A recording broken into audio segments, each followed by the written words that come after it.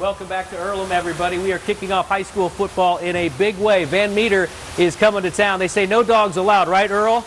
Not today. Earl, the Cardinal, is ready to go. Matt McCulloch is standing by with the football coaches to find out just how they're getting ready for a big Week 1 showdown. Matt? Yes, absolutely, Elias. Thank you so much. Joined here by head coach, Coach Caskey, and assistant coach. Coach Caskey, we'll start with you. How big is it for you guys to get out of the gates Week 1 with Van Meter, the defending 1A champions? Oh, I think it's always good to start fast. First 5 minutes of this game is going to be huge, and figuring out how to play game speed, and then once we get into it, I think things will be fine. How has preparation been for you guys kind of leading up to Week 1? I know for head coaches it's always kind of, you'll see, you don't really know what to expect Week 1. Do you know what to expect going into this game? Absolutely not. we lost a pretty good senior class, and I think we got some great kids coming back, but they haven't been under the fire yet. I think Van Meter's in the same boat. They lost a good senior class and had a great year last year, and they're extremely well coached.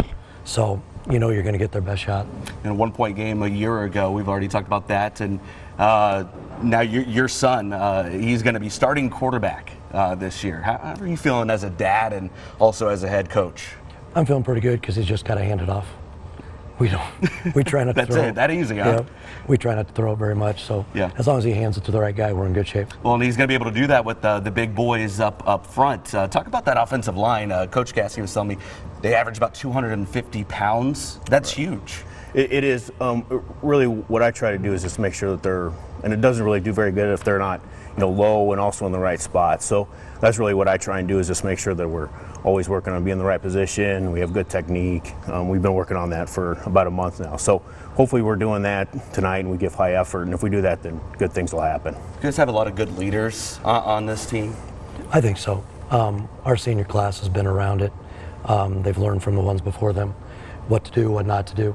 And I think every senior class comes in and they get to use that. And this one's no different.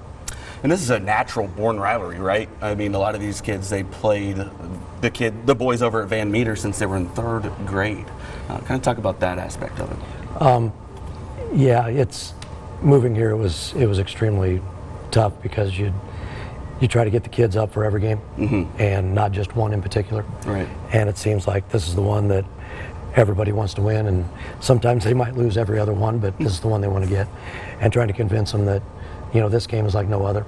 I mean, yeah, they're close, and yeah, you know them, but you also know the kids from Madrid and the kids from Pleasantville, and so this one shouldn't be any different. All right, big game, Week 1. Elias, we'll send it back to you. All right, yeah, the baton has been passed on, and hopefully some new leadership here, new blood. We do have more coming your way on Blitz Game Day. We'll let the Spirit take it away here from Earlham. We are live, and we're coming back with much more.